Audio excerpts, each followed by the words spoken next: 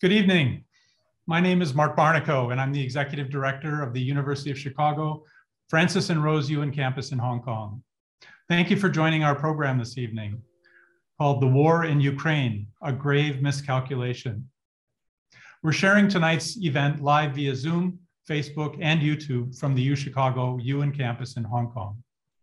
If audience members have questions to submit, you can do so through the questions and answer button by first registering on Zoom.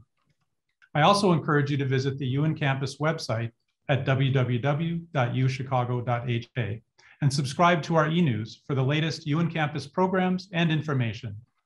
Or you can follow the UChicago Ewan campus Hong Kong social media accounts on Facebook, Instagram, Twitter, and our new channel on LinkedIn. We'll wrap up tonight's program with a poll and more information about upcoming events, so be sure to stay tuned until the very end. In late February, Russian President Vladimir Putin sent Russian troops into Ukraine, sparking the greatest land conflict in Europe since World War II. Our guest tonight is Professor Konstantin Sonin, John Dewey Distinguished Service Professor of the University of Chicago Harris School of Public Policy. Professor Sonin was on sabbatical in Russia when Russia invaded Ukraine at that time. He left 10 days after the war began. Tonight, Professor Sonin will share a brief talk and provide an overview of the current situation and take your questions. Professor Sonin's research interests include political economics, development, and economic theory. His papers have been published in leading economics and political science academic journals. In addition to his work, Professor Sonin writes a column for V-Times and a blog on Russian political and economic issues. You can follow his Twitter account at @K_SONIN. Welcome, Professor Sonin. Let's get started tonight by having you share your presentation with the audience, and I'll come back and facilitate some questions. Thank you. So today we'll talk about the war in Ukraine. I will talk more about the origins of conflict, not about what is going on right now. One reason for this is that the situation is still developing, and it's difficult even to forecast how this might end. So let me begin with a very brief observation of what is Ukraine and Russia today and what is Ukraine and Russia historically. So if you look at the map, then Ukraine is a very small country and Russia is huge. But actually Ukraine is not that small. It's as a landmass, it's the largest European country, save for the European part of Russia. So the population of Ukraine is 44 million people and Russia 140 million. So the difference is 4 times. Russia is not only richer in terms of GDP, naturally, because it's a much larger country, but it's also richer in GDP per capita. Russia is about $10,000 in 2020. This corresponds roughly to the poorest countries among the richest, and Ukraine is just a poor country. So the GDP per capita is 3 times smaller than Russia. Ukraine's capital, Kyiv, we'll see it in my presentation, has 3 million people. It's the 7th largest city in Europe, so it's a relatively huge city. The capital of Russia is Moscow, which is the largest city in Europe with 12.4 million people, one of the largest cities in the world. So the Ukraine and Russia, as many European countries, have a shared history. So back 1,000 years ago, Kyiv was one of the largest European cities, and Moscow was just non-existent. It was a deep periphery of European civilization. It was just forests north of Kyiv and Rus. Fast forward 500 years ago, Kyiv, a large city within Greater Lithuania or Poland, or at some point it was an independent country, and Moscow is the largest city of the emerging Russian Tsardom. Fast forward 200 years after that, Kyiv, a large city within the Russian Empire, and Moscow, the capital and the largest city of the empire. Then again, another 300 years, these two countries again become independent. They were also briefly independent from each other in the early 20th century. So Kiev, the capital in Ukraine in 2000, Moscow is the capital of Russia. So you see historically, you could say that Russia was a part of the Kievan Rus and Kievan Rus was a part of Russia. Again, this is not something, this is something that is, that might look unusual for, say, American students, but it's quite standard for those who know the history of Europe. So the last time Ukraine and Russia became two independent countries was 1991, when the Soviet Union was dissolved. Since then, now, for these 30 years, Ukraine is a competitive democracy politically, meaning that incumbents run in the elections and lose the elections to opposition. Actually, Ukraine is one of the most competitive democracies in the world. So incumbents lost elections 4 times out of 6 times in this 30 years history. There was one president who was elected in 2010 and lost power in 2014. I will talk about this episode later because it's very important to what is going on now. Ukraine also has competitive parliamentary elections, meaning that for all 30 years, all kind of opposition, including very radical opposition to the sitting president, were running in the elections and were present in the elections. Ukraine has had largely free media before the war, save for the restrictions on the Russian media, which are translated into Ukraine in the last 8 years. But again, there is a whole representation of the political spectrum in Ukraine media. The current president of Ukraine, Vladimir Zelensky, won in 2019, and he defeated the incumbent president, the sitting president, with 73% of the vote. In a big contrast, Russia is personalistic dictatorships.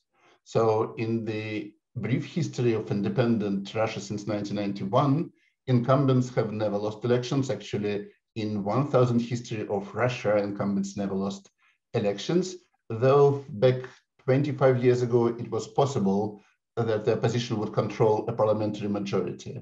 But for the last 23 years, it's just a personalistic dictatorship. So Vladimir Putin is the president who for the last 20 years never participated in the competitive elections. No one is allowed to run against him seriously.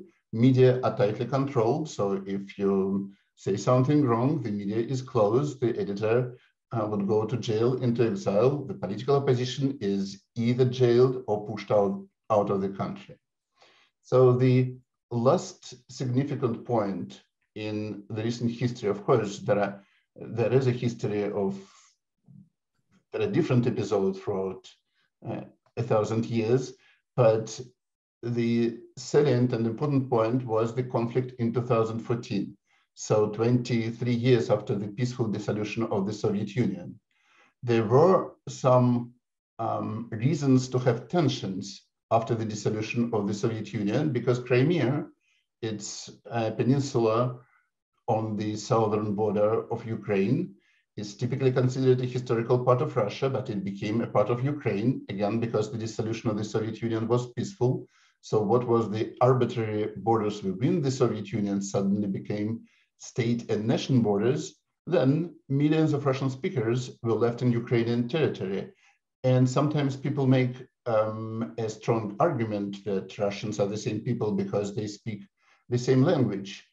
I need to say just a footnote that the fact that there are two groups of population speaking the same language in different countries doesn't mean that this is the same country. For example, in Great Britain and the United States, people speak the same language, but this is not the same country.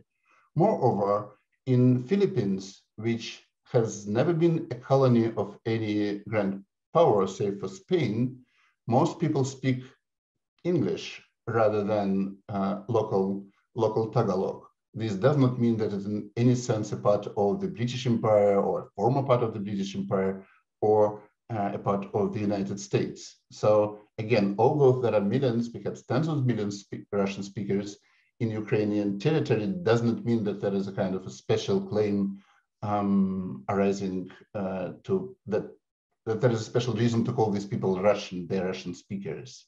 So in 2014, there was a big domestic conflict over the European Union accession in Ukraine. So basically half of the country wanted the European accession, more than a half.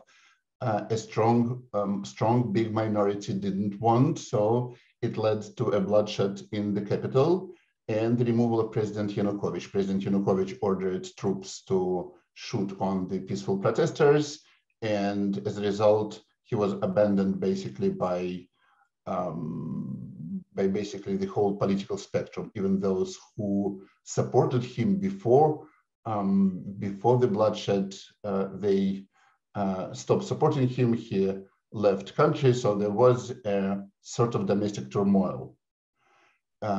Starting from the day one of this domestic turmoil, Russia started to get involved. So it first peacefully occupied Crimea, peacefully meaning that Russia introduced troops into Crimea, and then Ukrainian troops in the Crimea basically switched to the Russian side. So this was why it was so peaceful. Then Russia started to provide support to the Russian-speaking separatists in Eastern Europe.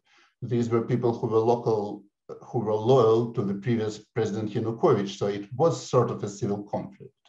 And then, as a result, it allowed them to create, with Russian military support, an independent enclave in the east of Ukraine. So if you look here, this is the map of Ukraine. This is Crimea, which became a part of Russia in 2014, and this is this independent enclave consisting mostly of Russian-speaking people and having two large cities, Donetsk and Luhansk. So basically, during this domestic conflict, which became a sort of local civil war once Russia started to support military the separatists, there were about 15,000 people, a lot of them peaceful people, killed, mostly from the Ukrainian side because Russian military was much stronger. Anyways, this was a bloody local conflict. So now, since 2014, the Russian government was increasingly belligerent. So basically claiming that Ukraine is a natural part of Russia. So this red part should be extended, or maybe Russia should have a serious influence in the Ukrainian territory. So now after that, let's compare the military capacity in 2014. So you probably have seen these tables. They became popular when the war started. Basically, this table says that Russia has a strong military advantage over Ukraine. It has the army that is 4 times larger than the Ukrainian army. It has 7 times more combat aircraft. It has twice more combat helicopters. It has 8 times more combat vessels. Russia is ranked typically as the 2nd military power in the world. Ukraine is not that weak. It's 21st. It was ranked 21st as a military power, but of course it's no match to the Russian military power. So the immediate reasons to go to invade Ukraine were as follows. Over these years of growing, like of brewing, resentment, and both towards Ukraine and the West, President Putin and his close circle, both inside and outside the government. President Putin spends a lot of time with his close friends, not necessarily members of the government. They formed a very specific worldview, which does not correspond to our worldview, but is pretty consistent in this close political elite circle. So what they believe is that Ukraine doesn't have a stable government with strong support, that President Zelensky is not a serious politician. He was a popular actor, actually a comedian, before he turned to politics.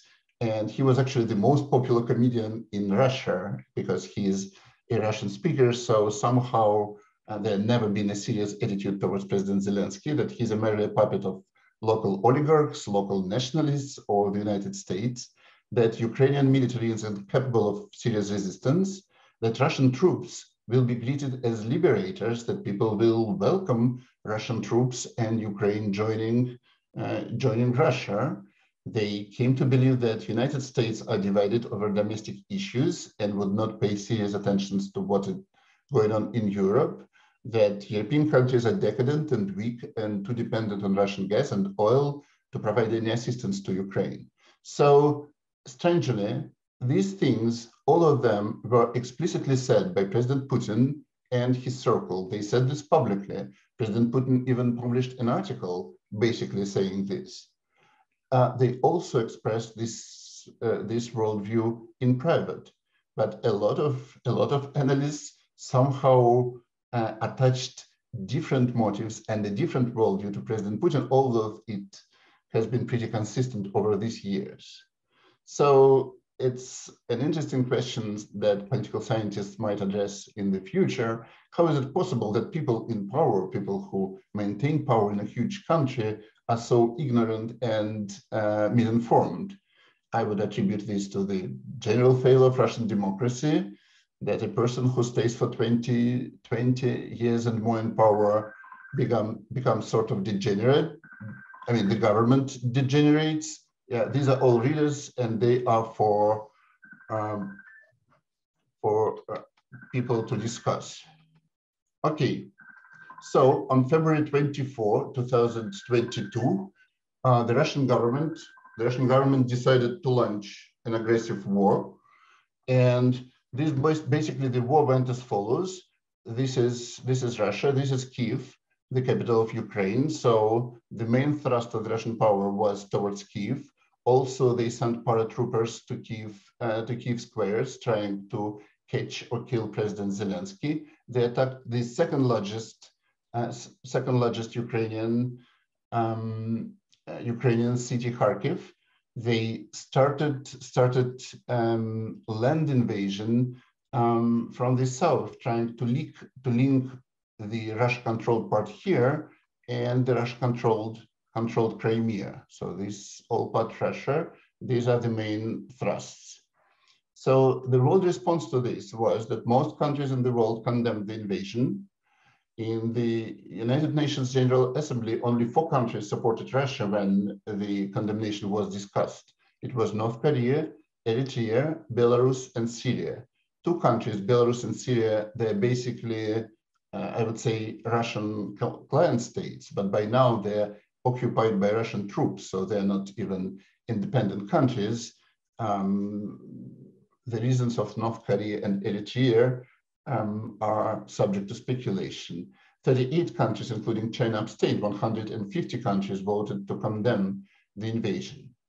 In the immediate run-up to the invasion, and since the start of the war, United States, Great Britain, European Union, Turkey, individual European Union members provided significant military assistance to Ukraine. So it started very late. It started a couple of months before, when it became clear, at least to the leaders of these countries, that there is an imminent attack on Ukraine. They started to provide significant military assistance, mostly defensive weaponry. Then, after the start of the war, United States, Great Britain, European Union, Japan, Australia, many other countries like Canada imposed significant sanctions against Russian government bodies and their resources. The Russian government officials, including top leadership and top leaders of the media agencies, and the Russian business elite, including those living abroad. So this actually significantly affected the Russian economy, but has not resulted in a change of the course. So what could be said about 1 month of the warfare?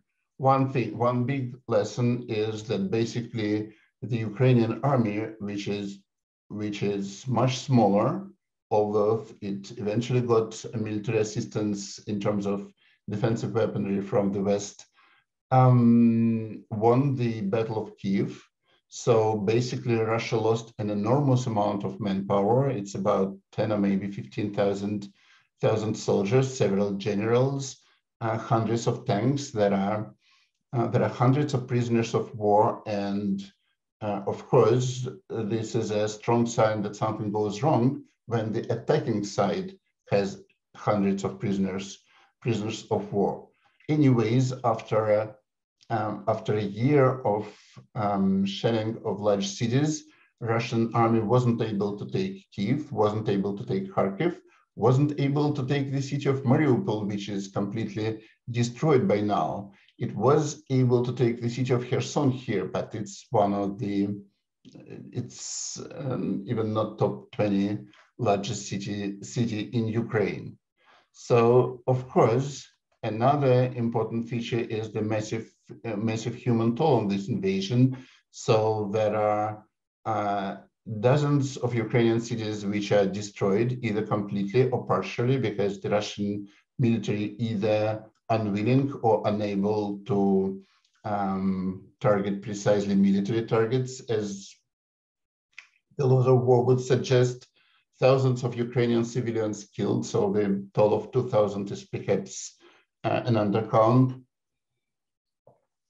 including 150 kids. So these are portraits of 5 of these kids that were killed. This was provided by the wife of President Zelensky. 4 million Ukrainian refugees are now in neighboring countries, and about 15 million Ukrainians are replaced. So basically a third of the country had to move because of the invasion. Half of these 4 million refugees in neighboring countries are children. So here you see the kids sheltering from the bombing in a Kiev subway. More than 10,000 Russian and thousands of Ukrainian soldiers are killed. There is less information about the Ukrainian soldiers killed, but it should be a smaller number. I remember being particularly stricken by the death of this girl who was a student in a mathematics department in the National University in Ukraine, and before she studied in the mathematical school, and she taught mathematics to Kharkiv children when the war started, and then decided not to live. And basically because the first 20 years of my life looked almost exactly like hers, but I lived up to 50, and she died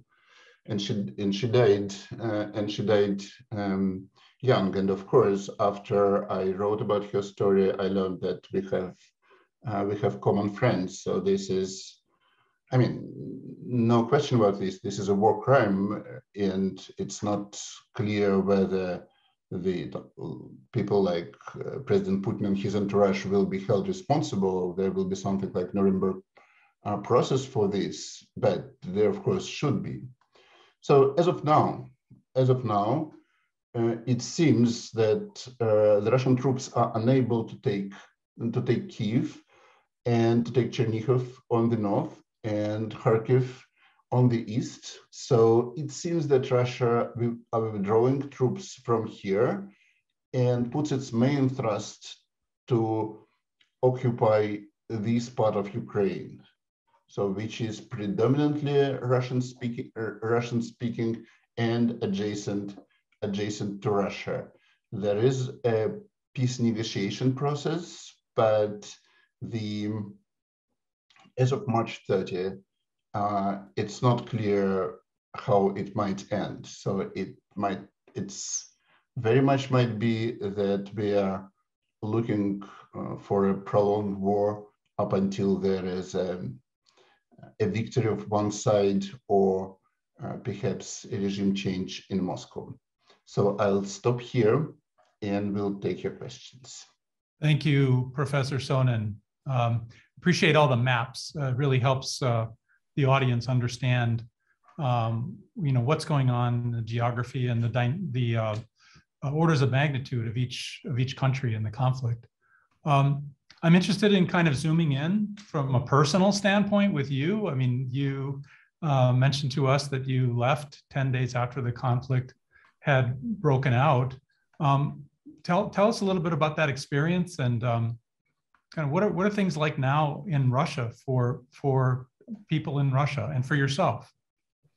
Okay, basically after the start of the conflict, gradually over time, but by now, the Russian government imposed a sort of a martial law. It's not a martial law in all respects, but basically there are extraordinary measures with respect to, say, spread of information. For example, most of the independent media, whatever independent media were existent at February 24th, now they're closed down, so there are no independent media, and those media who tries to operate in this environment, they're basically harassed. The journalists are either arrested or put in jail or forced to leave the country.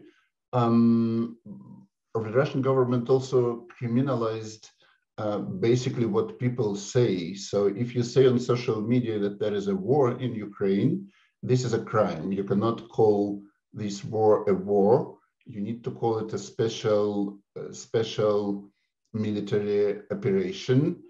And basically, whenever you now these days, people get punished for saying no to war. People are punished for displaying the word peace. It's sort of hard to believe, because like the Soviet propaganda back in my childhood was basically about how peaceful is the Soviet Union. So the word peace was everywhere. But now, if you display the word peace, you are fined. If you do this the second time, you are arrested. And basically,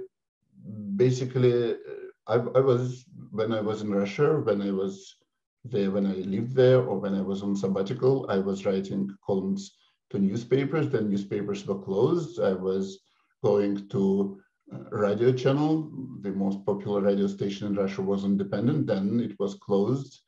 In early March, then I went, there was an internet-based TV channels. Okay, they were also closed. And when they criminalized not only what you say now, but they criminalized past posts on social media. So people get prosecuted for what they've said a year ago, 5 years ago.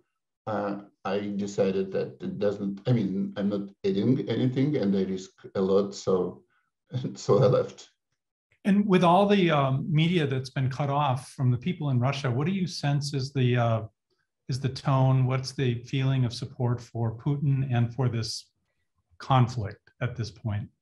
Okay, that's very difficult to tell. So one thing is that in an authoritarian country where people punished for expressing their views, where sociologists could be punished for collecting data which contradicts the government opinion, it's impossible to have like fully independent sociology. So that not fully independent sociology reports that people are very supportive of the war and very supportive of President Putin. But remember again that the Russian media are prohibited, and this is criminal to mention casualties. It's criminal to mention that people are dying, both Ukrainian people. It's criminal to mention that Russian army destroys peaceful buildings, kills peaceful population in Ukraine. So I wonder, at least there is no, I mean, people are not excited about the war the way they were excited about occupation of Crimea back 8 years ago. It seems that a lot of people have doubts now that the prices for many basic products rose 20 to 30%, 50% in 1 month. We'll see what happens. For now, it seems that there is no popular discontent with the war. We'll come back to the sort of the economic situation in Russia with some of the questions that have come in.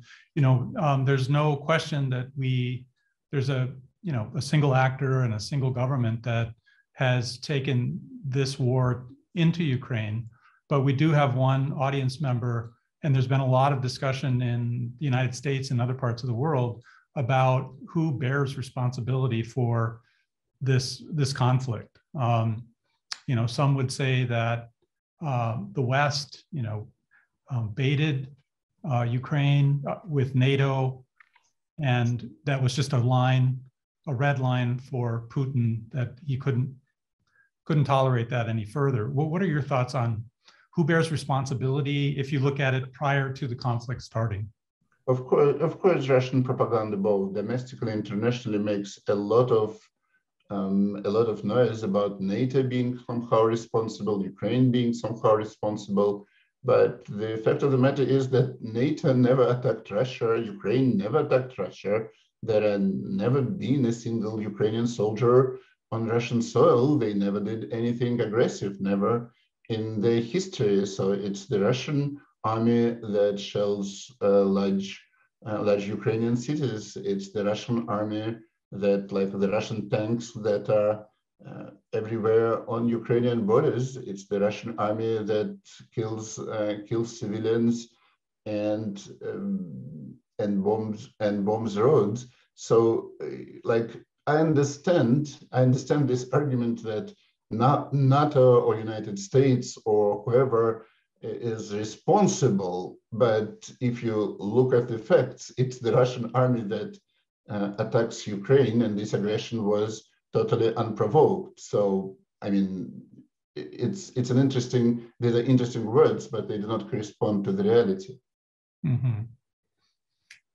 One of our audience members wanted to know, and I appreciate the background you gave on the historical relationship going back so far. One of the audience members wants to know if Putin's actually targeting natural resources in Ukraine, or is this conflict more cultural and historical, as you kind of laid out in your presentation? Okay, I would say that most of the intelligence failures and experts' failures about interpreting President Putin decisions and actions with respect to Ukraine, basically their main failure was trying to attach some rational motive for this. Of course, Ukraine is a large country which is rich with natural resources, but Russia is far richer than any other country in the world in terms of natural resources. Whenever you look at the absolute values or relative values, Russia is extremely rich with natural resources and has natural resources to explore for hundreds of years.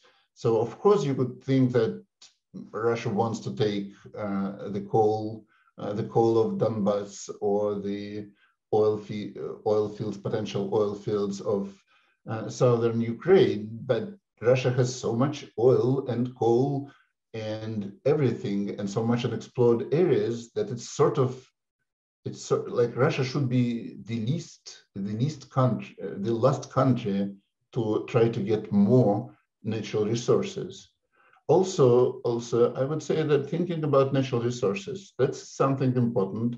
And for some countries, the lack of natural resources is a salient issue. But even before the war, the total value, total capitalization of all Russian resource companies, like including Gazprom, the largest gas producer, or the oil companies, their total capitalization was smaller than that of Apple or Facebook or Google, which do not have any natural resources. So I would say that the natural resource issue overrated in general, and also Russia certainly does not need any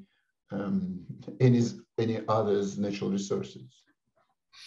There's also been a lot of talk in the news about, with Putin's words, about denazifying Ukraine. Can you speak to the kind of the history and the background of that issue and how relevant that is to all of this?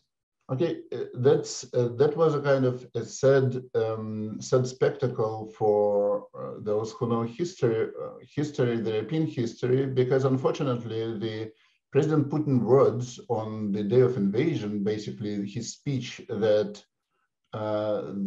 explained the rationale for this invasion, it was following very closely to what Adolf Hitler, the German chancellor, said when Germany attacked Poland on September 1, 1939, starting the World War II.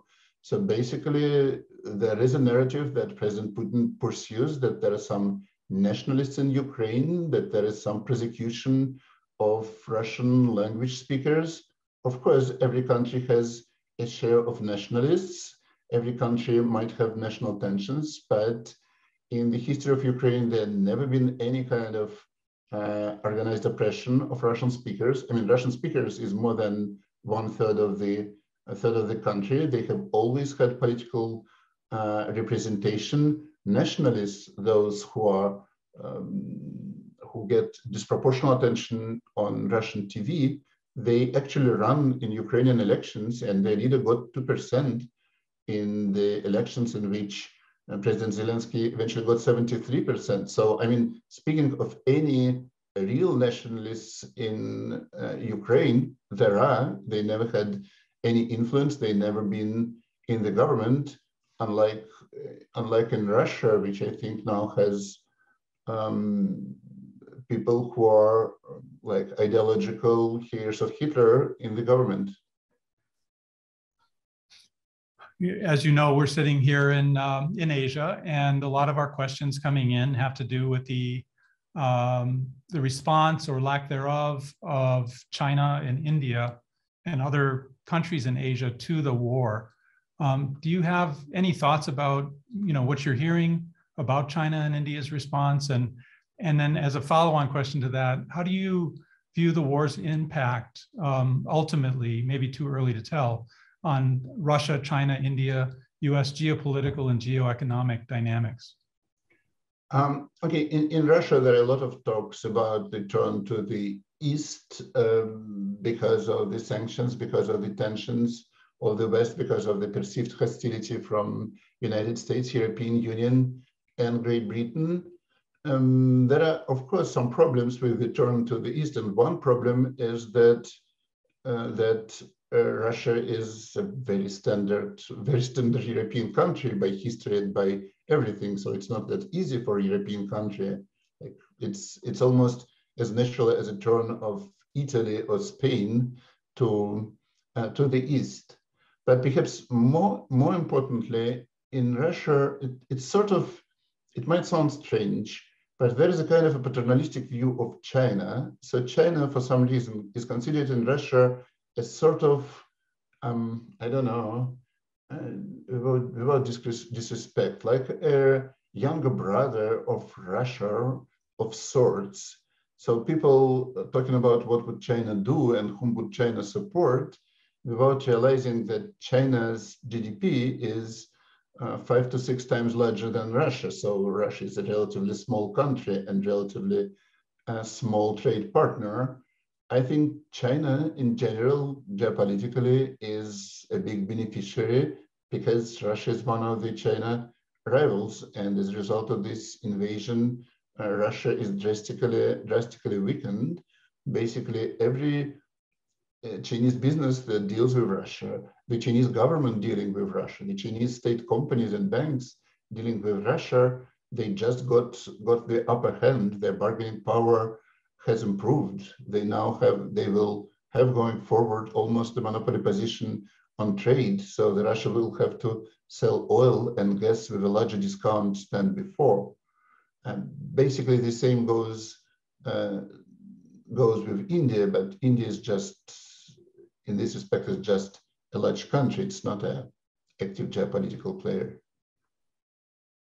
That ties a little bit to some of the questions that have come in around how Europe is going to deal with the loss of flow of energy coming in from Russia.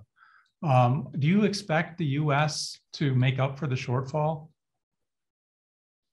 Okay, before the war, this was a major issue, and I think this was a major argument for President Putin in favor of attacking Ukraine, is that Europe is so much dependent on Russian gas, and to some extent to oil, and a less extent on Russian oil, that it will not be doing anything. For example, 40% of the gas that Germany consumes is Russian gas. So it seems that Europe's willingness to use Russian gas is directly linked to what they see on the battleground. So initially, before the war, there was no like wide consensus in Europe that Europe should go through hard times, like have a colder houses, having higher taxes on gasoline because of the Russian belligerence towards Ukraine. But now, when everybody sees the shelling of the large European cities, the whole destruction of the country, tanks on the Ukrainian roads, when they see millions of refugees, and now like the population of Warsaw, the capital of Poland, it increased 15% over a month, because there are so many millions of Ukrainian refugees in Poland. There are hundreds of thousands of Ukrainian refugees in Germany, even countries distant as Italy, Spain.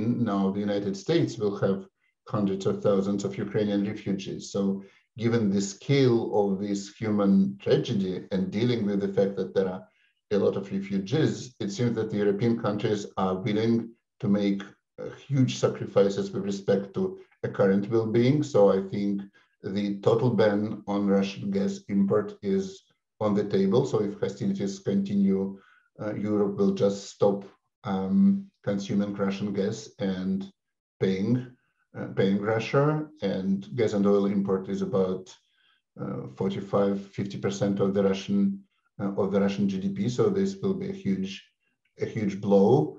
And also already there are big changes in European policy towards the oil and gas consumption. And I think in a couple of years, they will be totally independent of Russian gas and oil. I think the United States will try to fill the market. They cannot do this immediately. So the immediate effect will be the rise in price. But eventually all the consumption of gas and oil in Europe will be replaced by Middle East and American production.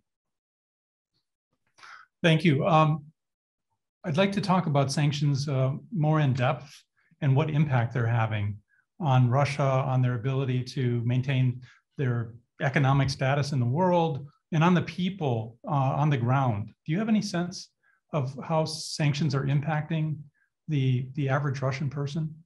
Okay, first I need to say that sanctions, they're not missiles. This is not a war. Economic sanctions cannot have immediate impact. Even if there were like a literal iron curtain around Russia, still there will a lot of what Russia consumes is produced inside Russia. So Russia will not immediately like reverse to the Stone Age.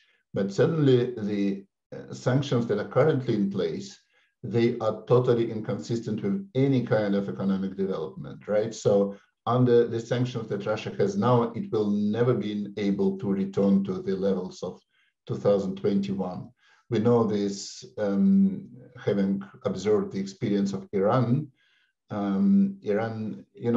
Iranians today, they have lower GDP per capita than they had under Shah, the pre-revolutionary government 40 years ago. In part, this is because of the revolution and the subsequent war, but in part, it's the result of sanctions. That's why Iran is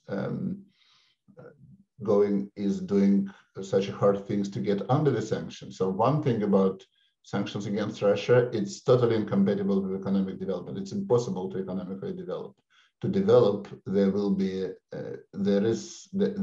will need to have reforms that will integrate at least to some extent Russia back to the world market. But also there is an immediate impact of sanctions. Again, they're not killing the Russian economy, but they're certainly affecting ordinary people. So the prices went up. The price for sugar went up 50%. The prices for most vegetables went up 20%. And this is over the period a month. So it's an extremely high inflation. Of course, sanctions hit the middle class because people can no longer travel abroad, they can no longer buy new cars, buy new gadgets, things like this. But it's hit the poor even harder because the food inflation is high because of the sanctions, and the poor people obviously spend more on food as a share of their income than the middle class. So Russia is not like killed or destroyed economically as a result of the sanctions, but it's hit hard. The quality of living already went down and will go down even further.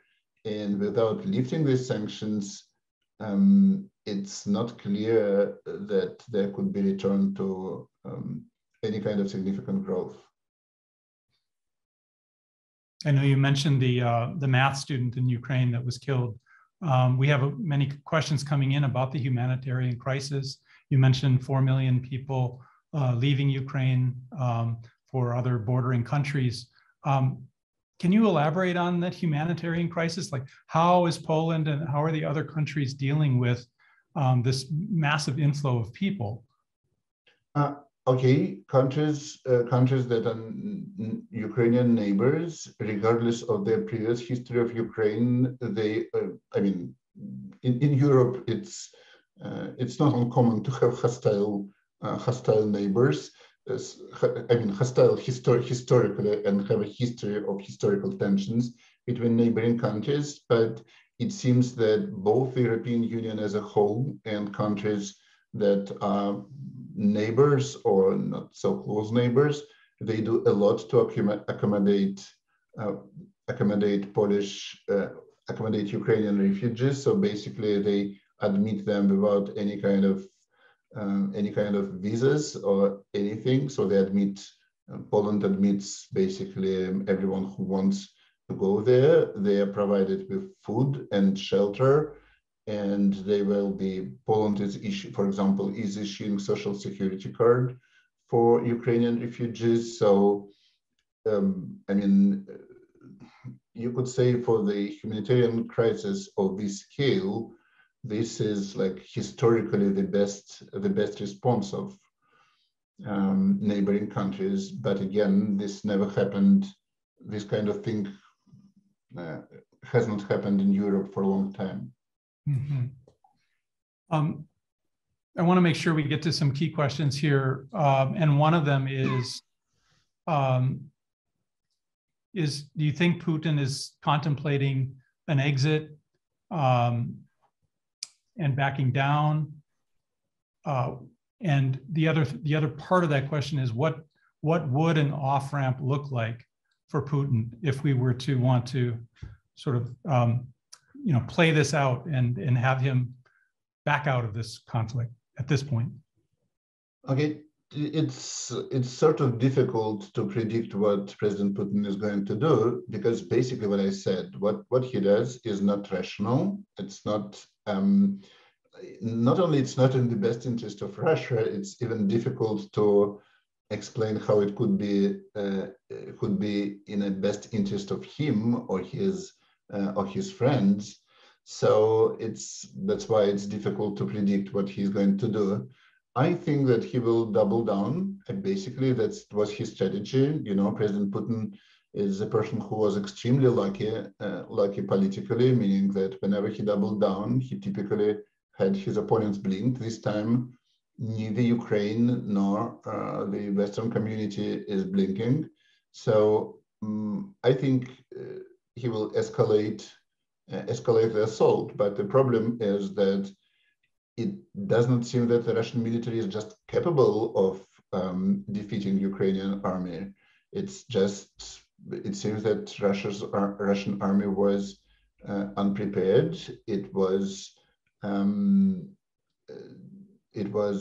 unexpected that the Ukrainian army is so well trained and offers such stiff resistance, and that Ukrainian civil population is supportive of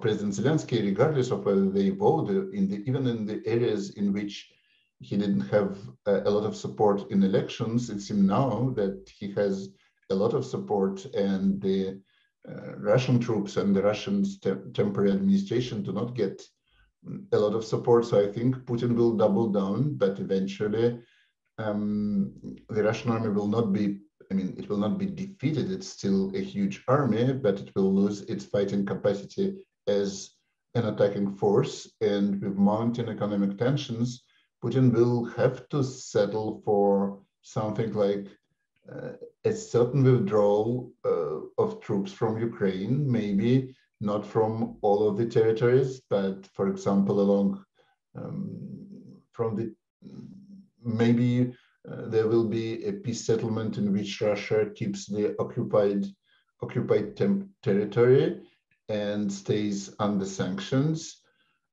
And God blesses Russian people, because this will just mean more repressions inside Russia, but this will at least be a temporary settlement.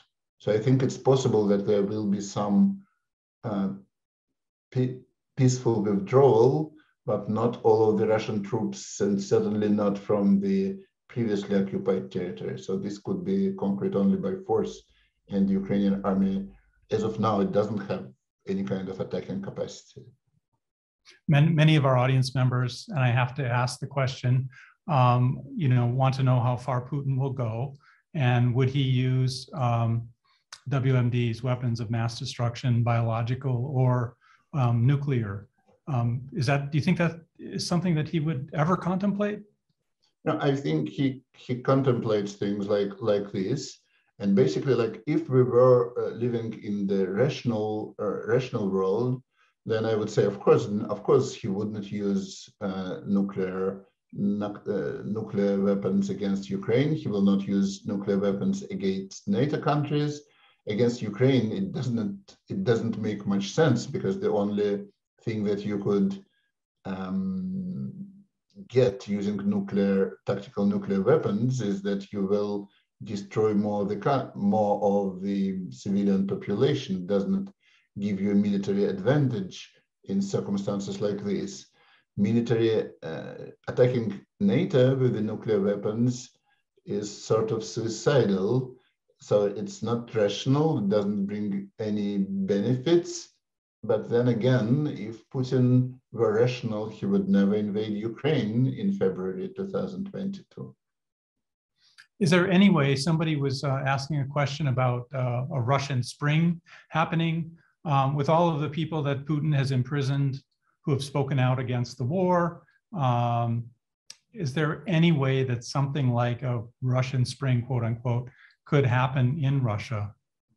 Okay, I would say one thing. I do not know whether this is optimistic or pessimistic take, but regimes like Putin, personalistic dictatorships, they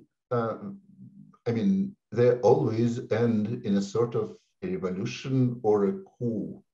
These kind of regimes, they do not transit peacefully to the next regime. So I'm pretty sure that eventually Putin will be out of power. It might be like a natural death, like Stalin's, or it might be a coup, like it happened to Russian leader Nikita Khrushchev. It might be a revolution, like it happened 30 years ago in Eastern European countries. But it will not be, in a sense, a peaceful transition. So the question is how early, how long would it take this to happen? Okay, I'm pretty pessimistic about this. And one thing is that although there are sides of support of what Putin does in like sociological research, the Putin's regime does not rely on this support. His regime relies on repression and fear and the sheer size of the repression apparatus. So you could look at North Korea, you could look at the Belarus, which is a Russian neighbor. Basically in Belarus, we have a pretty good sociology. Everybody hates president leader or whatever. The leader Lukashenko, when there were a sort of free elections, he got perhaps 15% against the nominal opposition candidate. So he's totally unpopular, but there are so much money spent on the security forces. There are so many security forces. There are so many people in jail, tortured, beaten, forced out of the country, that this keeps him in power. So I think the staying capacity of Putin is actually high. So I think he will last a couple of years, but a decade will be tough. I'm pretty sure he will not last for a decade. Mm-hmm. You know, a lot of Americans and probably Westerners have speculated that Putin would use cyber warfare as part of a second tier to get the West to back off, to get the US to back off. Has there been any evidence of that so far? And if not, why not? Okay, there is some evidence. There is certainly cyber attacks that come from Russia, or at least attributed to Russia, and major American companies. Just today, Google complained that they experienced a major cyber attack that they attribute to Russia. The thing is that Russia might have a pretty strong cyber forces, but they're not much to the United States cyber forces. I think that if there is a full cyber response from the United States, then just the internet in Russia will go off. So it basically will paralyze everything that Russia has. So I think the fear that a large cyber attack will result in a massive cyber retaliation, that's what basically stops Putin. We're coming to the top of the hour here, so we're probably going to have to wrap up with, you know, just a couple other questions. One thing that's on my mind is, you know, if this conflict can be resolved peacefully, how do we go back to some state of normalcy with the humanitarian crisis that's taking place now? You know, how does that, I mean, do Ukrainians move back and rebuild? Is it that simple? And then in Russia, you know, do we lift sanctions and, you know, corporations go back into Russia? Was that going to require regime change in order to do that, in your opinion? I'm just interested in sort of the after effect of a war, if we can reach peace at some level, and how we can resume some sense of normality in both countries. I hope there will be a peace, and I hope it will be there soon for Ukrainians. And I think that even if they lose a part of their territory, once there is a relatively stable, peaceful settlement, there will be a huge effort by the world community, by the Western community, to invest in Ukraine, to have a massive Marshall Plan for Ukraine. And since Ukraine is not that large as Europe after World War II, it will be much easier to have this kind of Marshall Plan. So we know from the history of Japan and the history of Germany after the World War II, and they actually lost not only their cities and buildings and roads, they lost tens of millions people in the war, but they were rebuilt very successfully and quite fast. So there was a German miracle, there was the Japanese miracle, there was the Italian miracle. I am pretty sure that it's totally realistic to have the Ukrainian miracle. As of now, most of refugees, 90% of refugees, say that they want to return. If there is growth, if there is a Marshall Plan, they will have additional incentives to return. And I'm pretty sure that the European countries will be interested in having people to return. So I think there will be massive effort, and there will be growth in Ukraine. As of Russia, that's sort of more difficult, because if there is a kind of a peaceful transition of power, if there is Putin stays in power or someone like Putin replaces him, then very few sanctions will be lifted, very few businesses will return. So even going back to the 2021 levels will perhaps take decades.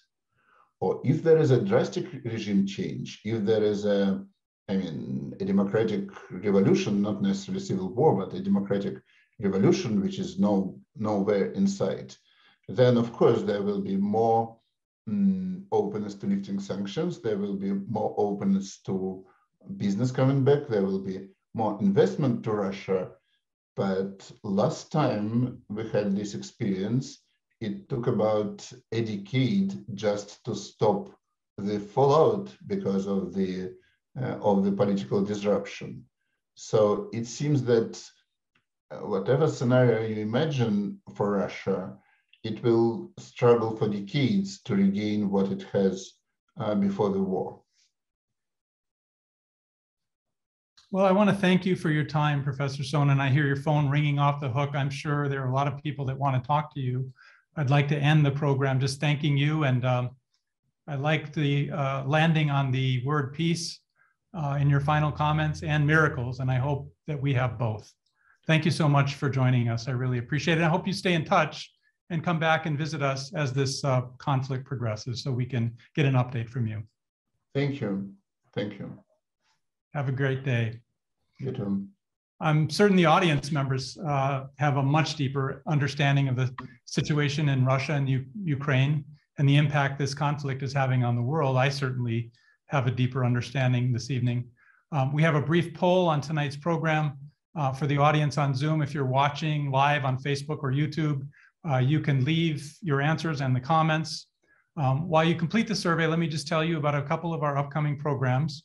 Episode 3 of our COVID Life series will be next Thursday, April 7th at 10 a.m. Hong Kong time. We're going to do a morning program next week. I'm excited about it. We've invited Professor Ariel Khalil, Daniel Levin Professor at the University of Chicago, again, Harris School of Public Policy Studies, to share her recent research on financial security, stress, and inattention in low-income parents of young children under the COVID crisis. So she's got some new research that's just come out, and she's going to share it with us next week. On Tuesday, April 12th, our faculty director, Ken Pomerantz, will rejoin us again for a program he'll moderate, which includes 3 faculty from the University of Chicago and an alumnus.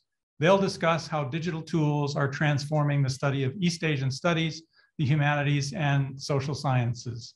Make sure to follow us on Facebook, Twitter, Instagram, YouTube, and our new LinkedIn channel, as well as our UN Campus website for more information about our upcoming programs. Have a great evening. Good night.